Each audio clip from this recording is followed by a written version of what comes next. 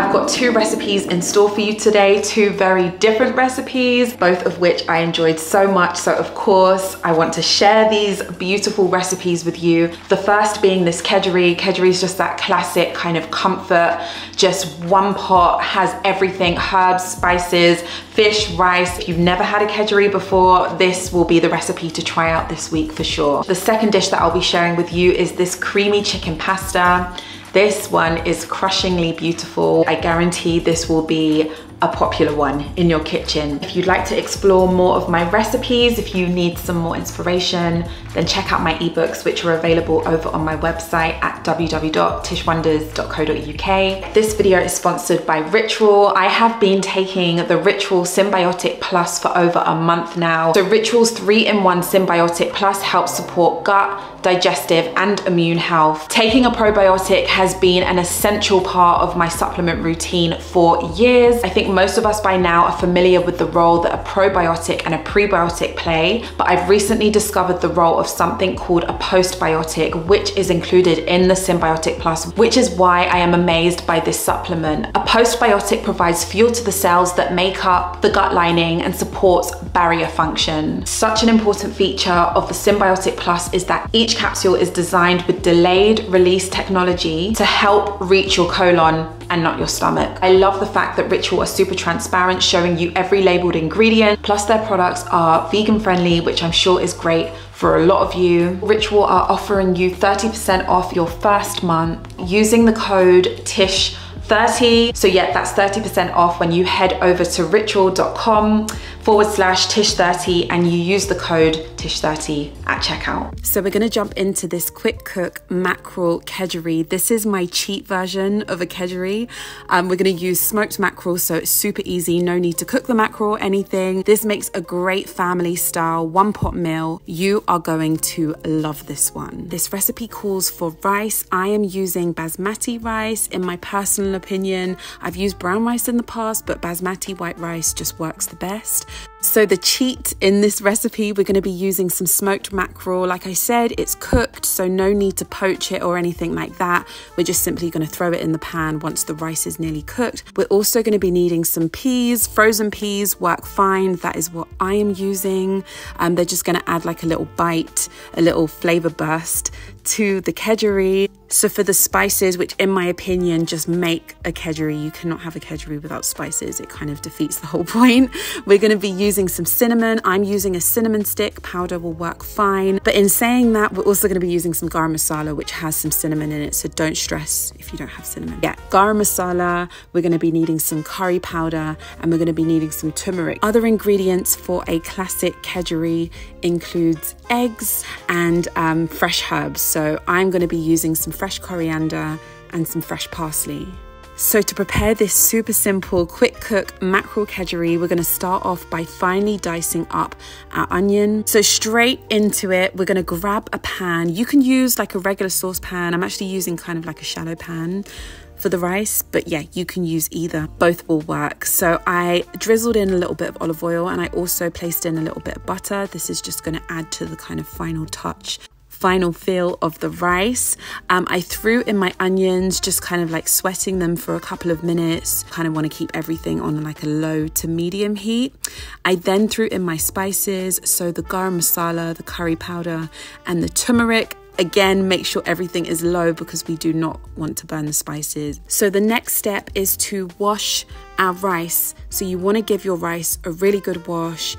You want to wash it until the water runs clear. So wash it, rinse it, repeat, wash it, rinse it, repeat. Just do that step until the water runs clear and it is clean, properly cleaned. So yeah, grab your washed rice and place it into the pan, followed on by your vegetable stock. You can use whatever vegetable stock you want. If you don't have vegetable stock, you can use water.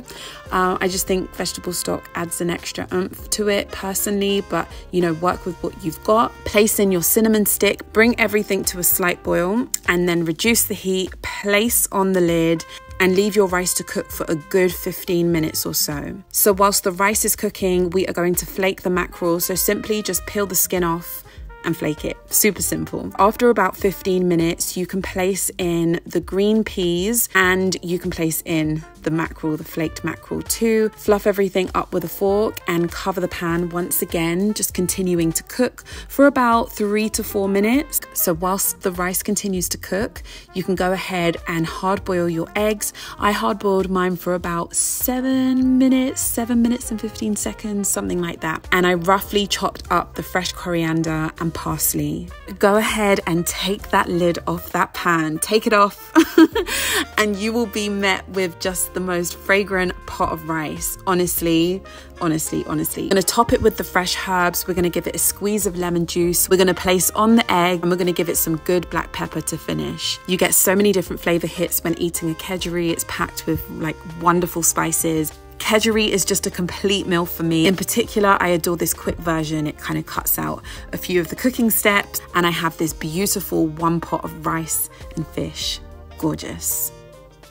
The next recipe is this creamy chicken pasta. I'm going to show you how to make a really delicious roasted red pepper creamy sauce from scratch. We're going to add roasted garlic. There's also an option to make this into a pasta bake, which I would advise. So yeah, you'll see the steps. This is delicious. So for this recipe, we're going to need some red peppers. Any type of red pepper that you have that you can find will work. We're also going to be needing some chili, garlic powder, onion powder, chili flakes, some paprika, some cayenne, some herbs. We are going to intensify this pasta sauce. It's going to be next level flavor. So I'm using double cream for this recipe. Of course, if dairy isn't your thing, if you don't eat it, if you don't use it, if you don't want to use it, you can use an alternative. Like I mentioned, there's an option to make this into a pasta bake, in which case you will need some breadcrumbs and a little bit of Parmesan cheese. That's what I used. You're going to need some pasta, of course, and we are going to be needing some chicken. I'm using some chicken breast. Again, if you don't eat chicken and you want to leave it out, you could leave it out, maybe add in a different type of protein. Totally up to you. You work this recipe the way that you want to. So grab your washed chicken, place over some sea salt, some black pepper, some garlic powder, onion powder, paprika, the cayenne. We're going to add in some herb de Provence, and we're also going to add in some chili flakes with a drizzle of olive oil. We're just going to give everything a good mix, combine everything well, make sure all of the pieces are covered. You can place your chicken into a fridge, whether you're leaving it overnight or for an hour. So moving on to making our creamy roasted red pepper sauce, pasta sauce, we're going to chop up our red peppers, just removing the seeds. We are going to kind of largely chop our red onion. No need to chop everything finely because you're going to see we're going to blitz it all. So it's best to just slice the bottom of the garlic bulb just like this. And then yeah, we're gonna roast it whole. Chop your chili in half, leave in the seeds, depending on how spicy your chili is. So I placed all of the ingredients, the red peppers, the chili, the red onion, the garlic, onto a flat-lined baking tray, and I placed over some sea salt, some black pepper, and just drizzled everything with a little bit of olive oil, placing the tray into a 190 degrees Celsius oven. I left the tray in the oven for about 40 to 45 minutes. I wanted the garlic to just cook well. I wanted it to get caramelized and just get delicious. So yeah, place your tray into the oven, leave it in there until everything is cooked properly, and then go ahead and remove your tray of red peppers and roasted garlic and onions and chili. So place everything into a blender, followed on by the double cream, and we're simply just gonna whiz everything up until smooth. This pasta sauce already is absolute perfection, but once we combine it with that chicken, with all of that seasoning, okay, now we're talking. So the next step is to cook the chicken down. So we're gonna grab a pan, we're gonna heat some butter or some oil in a pan on a low to medium heat. We're gonna throw in our chicken pieces, our cubed chicken, and we're just gonna cook everything down for about 5 to 6 minutes, 5 to 7 minutes, somewhere around that mark. We do want to cook our chicken, but we don't want to overcook it. We definitely want it to be, you know, juicy and not overcooked, because we've got a few other steps to go. So place your cooked chicken aside and go ahead and cook up that pasta. You know how to cook pasta, right? So cook your pasta, and in the same pan that you just cooked the chicken in, go ahead and place that roasted red pepper creamy pasta sauce in, and just give everything a mix. Heat it heat it gently, drain the water from your pasta, and go ahead and place in your pasta, your cooked pasta, into that sauce. Just combine everything. Like I said, this alone is incredible with the pasta sauce, but yeah, the chicken makes it. We're going to place in our chicken pieces with some fresh parsley. You can season to taste. If it needs more black pepper, if it needs a little bit more salt, like just adjust, give it a taste, see what works for you. The pan that I'm using is great because I can place it in the oven, so it means I don't have to like put it in a separate pasta dish. It's kind of easier this way. I placed on top the breadcrumbs, as well as grating over some parmesan because it just works. I just wanted some parmesan. I was just in the mood for some parmesan. And I also placed over some dried herbs because I am extra. And I drizzled over a little bit of olive oil just so everything would kind of crunch up in the oven. Placed the pasta dish into an oven of about 200 degrees Celsius.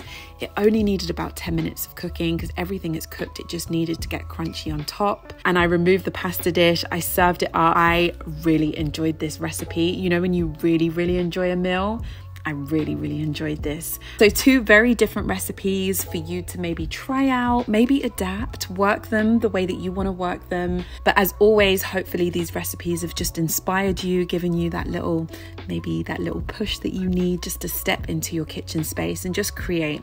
Just use these as a guideline for whatever you choose to create and cook and nourish yourself with. I will see you all very soon in my next cooking recipe video. Bye.